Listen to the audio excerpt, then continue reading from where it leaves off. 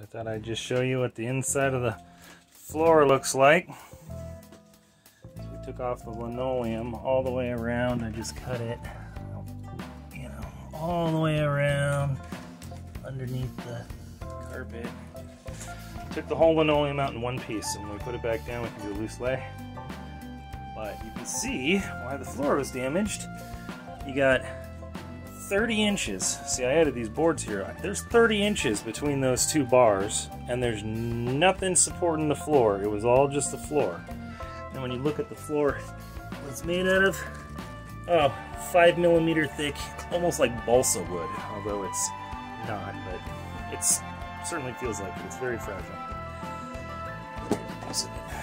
See, it has a glue. They glued the foam on there, but look, just this little tiny thing. It's really lightweight, very bendable, which is fine, except that you can't have a 30-inch by 3-foot section with nothing supporting it. So even this, they got this ducting work here, and they put some stuff around there, but it's just floating out here on its own. I'm guessing this whole section here is just going to not have anything.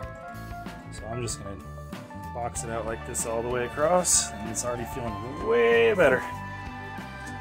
I made special care to get underneath to where the edging is half on, half off, or partially on at least, some sort of grab. So that way you won't feel the difference in the ledge when you walk on it. So I'm going to do all the way to the entrance. But that's about half. It's about half done right now.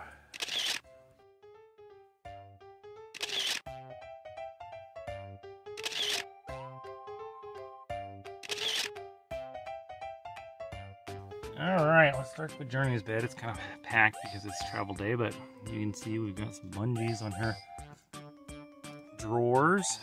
She's filled it all up with her stuff, so now she has her area. I had to put a transition strip on the bathroom and on the floor, but you can see the floor turned out good. It's got a little bit of new trim around. Can't really see where the new floor is and where the old floor is, which is what I was going for. There's a sticky trim all the way around this side. Did that. My oven, I painted. Painted it. Don't forget we fixed the couch. Oh yeah, the couch got fixed. Didn't do the cushions yet, but we got these new gussets my mother-in-law helped me come up with. You can see there's this little piece here. The old ones were all flopped over and they stuck up too far, so I made new ones that are better. She sewed up this wonderful fabric around it. Very good work. Even kept the covered buttons on it.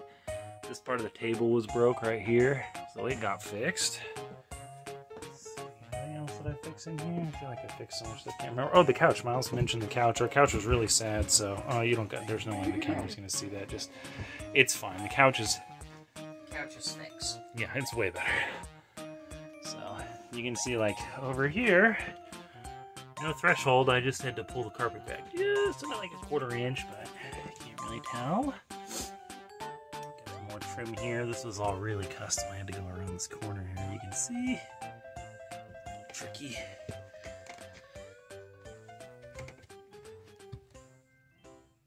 So that's the floor project. All finished finally.